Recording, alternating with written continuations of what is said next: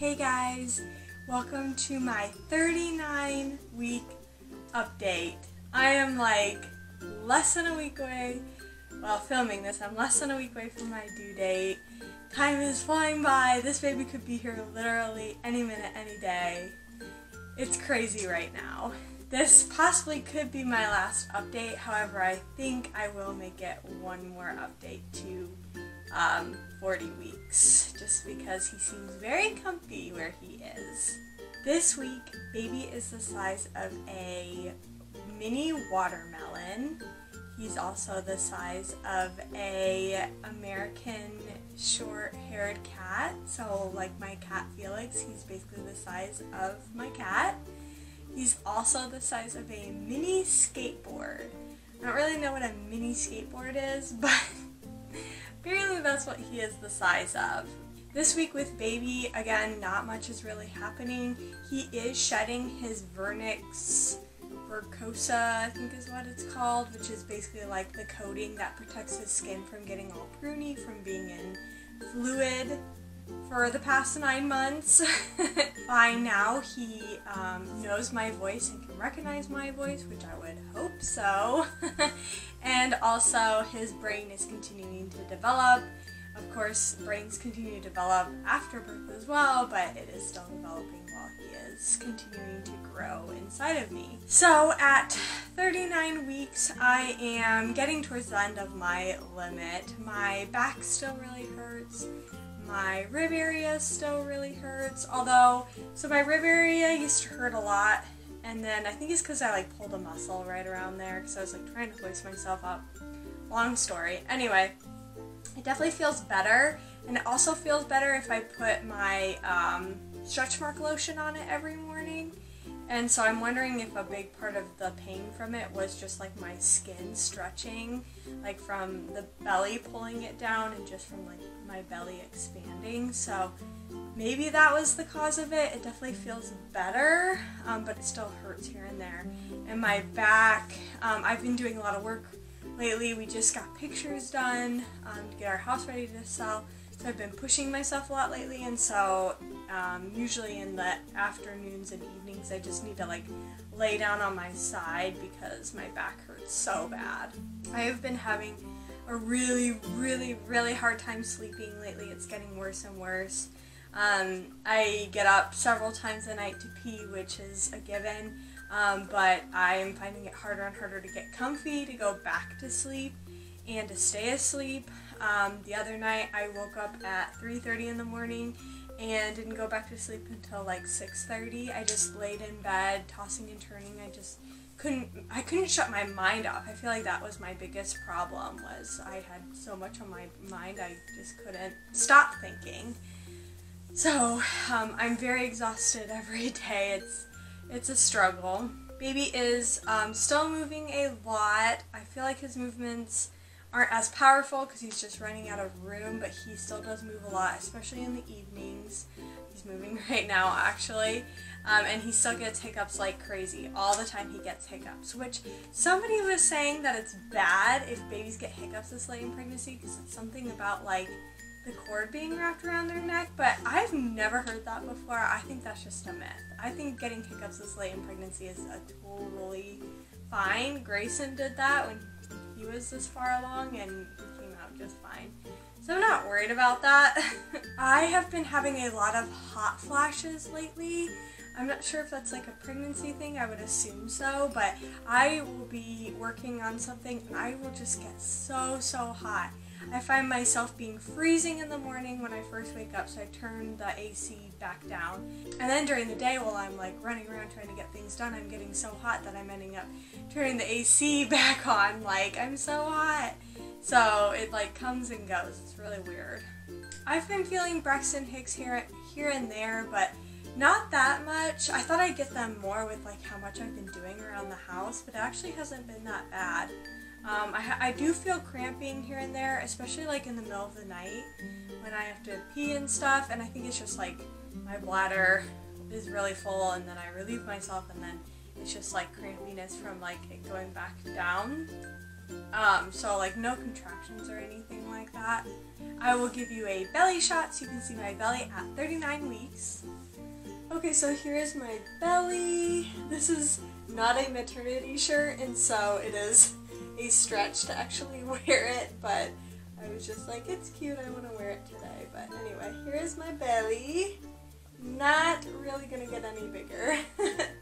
I weighed myself the other day, and I'm still coming in at like 148, 149. I have not hit 150 yet, which I know with Grayson I did hit the 150s. I'm not sure how high I got, but I definitely feel like I gained more weight with him than with this pregnancy.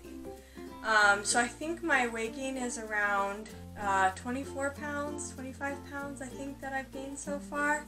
I'll have to re-weigh myself and give you an update next week, but yeah, so I'm really happy with the weight gain, especially because I'm still craving sweets like crazy, so I have ice cream like almost every night, and I'll go to the store and just get like a box of donuts and eat them throughout the week, so it's really bad. I'm having a hard time finding like snacks that I really want to eat. Like I'll be kind of hungry in between meals, which is kind of a change because I used to not want any snacks, but lately I've been wanting snacks, but I haven't been able to find anything that like I want to eat. Like I'll have an apple, but I feel like it doesn't fill me up. And like I used to really like grits crackers, but now I'm kind of like getting off of that, and I don't know, I'm just having a hard time finding something to like munch on during the day. I will tell you about my 39-week doctor's appointment. So I went to my appointment. I was running late again. I keep running late to these things. But I went and they checked my temperature. I was fine. I went and left a sample. They caught me before I went back to the waiting room. They took my weight, which I think there I was like at 151 or something. And they took my blood pressure, which I was kind of nervous about because I was like rushing to get there. I was late, and so I was stressed, and I didn't want my blood pressure to be high. So they took my blood pressure, and it actually turned out really great again. It was like 114 over 67 or something, I think. It was an awesome blood pressure. Every time I'm just so shocked that my blood pressure's been doing so good. So they were very happy with that. They asked me if I wanted to get a flu shot. They must have just gotten them in because they haven't asked me before this appointment if I wanted a flu shot. And originally I was like, yes, I'm fine with that. And then I thought about it and I asked the nurse, I was like, I want a flu shot, but just so you know, like back in January I got the last flu shot and it was the same pregnancy. So like, is it okay to get 2 different flu shots for the same pregnancy? And the nurse was like, I actually don't know the answer to your question. So she told me she would talk to my doctor and get back to me.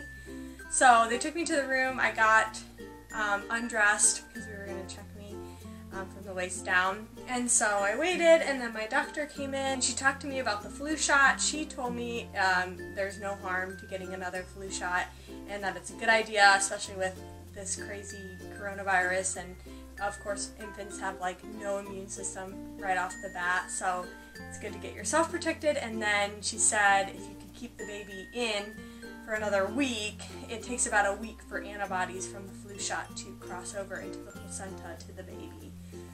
So hopefully he stays in for a week so he could absorb those flu shot antibodies. She told me it was totally fine to get it, so I was fine with that. She measured my belly, and I was measuring on track, which is good. We found the heartbeat, which was funny because usually she finds the heartbeat on the left side of my belly, but today he was on the right side, so he must have switched. But it was like 147, 146, like it was a good heartbeat. He was kicking while she was looking for the heartbeat. And then she checked me, and I was pretty sure I was going to be 0 again. Like, I didn't feel like I felt a lot of change. I didn't feel like I had a lot of Braxton Hicks. I have been, like, walking a lot and, like, doing a lot of work around the house, but I didn't know if that would really affect anything. So she did check me, and she said I'm actually 1.5 centimeters dilated, and she said my cervix was thin. I don't know if thin means, like, I haven't, like, been effacing at all or not. But I am at least 1.5 centimeters. So 2 weeks ago I was 0 and not even anything, and now I'm 1.5 and thinned. So that is good to know. At least there's some progress being made. I was really nervous that I was going to be like really like a lot further dilated, like 3 or 4, and then she was going to be like, we need to, you know, talk more about inducing sooner rather than later. But since I'm still only 1.5, she was like, it's really up to you. I'm fine with either way. If you are done with this pregnancy and you want to induce now, we can set up a date, or if you want, we can wait it out another week and make one more appointment and then go from there. So I thought about it and I decided I wanted to make one more appointment and just make it to 40 weeks and then make a decision from there. I mean, yes, I'm in pain from being pregnant, and yes, I can't wait to meet my baby, but I still want to make sure that my body is ready to go into labor. I don't want to force my body to do it. If it's not ready, I don't want to risk like a C-section or any other complications, so if I can hold on to this baby for longer, then I will do it. So she was totally fine with that, so we agreed that we would do one more appointment for my 40 week. You know, it's the day before my due date is when the appointment is. I made it for, you know, next week. And she'll check me one more time, and then I think at that appointment we will go ahead and set up an induction date if I don't go on my own before then. This is what happened with Grayson. I went to 40 weeks, and then we had to make an induction date, and I was induced like the day I turned 41 weeks, because she didn't want me going that far, which I totally understand. Like if you go much past like 41 weeks, then the placenta starts to deteriorate and it just could bring harm for the baby. It's just not good. Totally get it. So I felt good coming out of that appointment. That's really that's the result I was hoping for. So I'm really happy with how it went. And my doctor was happy with all of my stats, and she said everything was looking great, so she was comfortable with going another week as well. There's a bunch of dates that I'm really trying to avoid having this baby on, which, I don't know, is that picky? Is that kind of funny? I don't want to have him on my due date, which is September 9th, because my brother's fiance's birthday is on that day, and I'd rather just have him on his own day, I guess. And then the next day, September 10th, is Anthony's dad's birthday, so again, I'd rather have, like, not have him share. And then the next day after that is September 11th, which is kind of funky. Like, I don't know, I feel like it's just a day of like sorrow and sadness, and it's kind of hard to like celebrate a birthday on the 11th. Also, Grayson was born on the 11th. He was born on April 11th, so I would like a different day for this baby. And then after the 11th is on a Friday, and then the 12th is a Saturday, so I don't know like if we can induce on the weekend, or maybe we have to wait until that Monday after, like the 14th, and pick that day. So it'll be interesting to see like what options we have, I guess. I definitely want to be induced in the morning instead of at night. For my first pregnancy, I went in at 9 p.m. at night to be induced, and basically like labored all night and then had Grayson the next morning, and I hated that. I think night inductions work for some people, but for me it was terrible. I didn't get any sleep that night. Anthony didn't get any sleep that night. I feel like I didn't even get to like experience labor because I was just trying to like sleep the whole time, and then by the time like I woke up, like it was time to push. So I'd rather like be awake and have energy during the induction. So if I can, I'm gonna ask for a morning induction time instead of an evening one.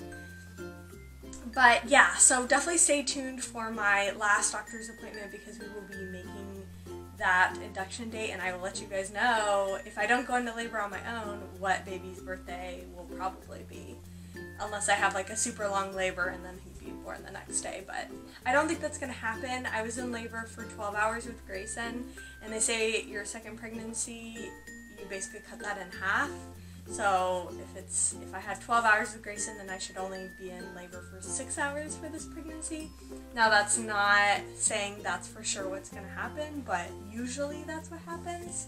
So it should go fast, but we'll see. But anyway, it was a good appointment. I felt really happy about it, and I made it 39 weeks, and I was really proud of myself, and it sounds like I'm going to be making it to 40 weeks. I am basically almost done with everything on my list to get ready for baby. I have installed the baby car seat in my car. I went and bought snacks and candy for the hospital. I basically packed the hospital bag except for like last minute things, and then Anthony's put his clothes into it. But other than that, like, it's basically ready to go. I've told like all of my siblings who live in town, like, watch out if I go into labor. I'm going to be texting all of you or calling all of you to see who can watch Grayson for me while we go to the hospital. We know where the hospital is. We've been there for Grayson. We know where labor and delivery is, so I'm feeling like I'm ready for this baby. So it's like super exciting. There's a couple things I still want to do. We need to put the bassinet up in our room. I was waiting until we got pictures done of our house because I didn't want to have to bring it up and then take it down and then put it back. So now that the pictures are done, we can bring that up and have that ready to go.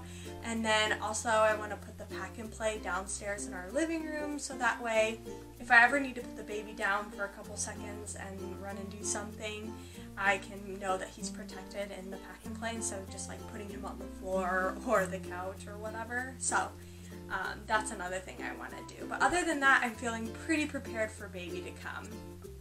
I've gotten Grayson's big brother gift all ready to go. I have the godparent gift all ready to go. Like, I'm feeling really good about all that.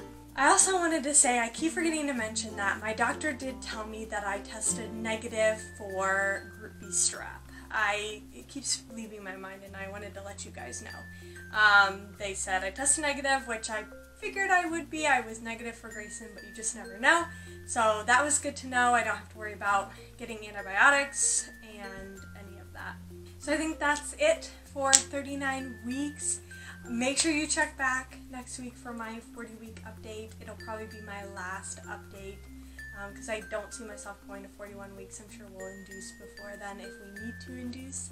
So be on the lookout for that. Thank you guys for tuning in every week and watching these videos. I hope this helps you in your pregnancy journey, or if you're just curious about what each week is like.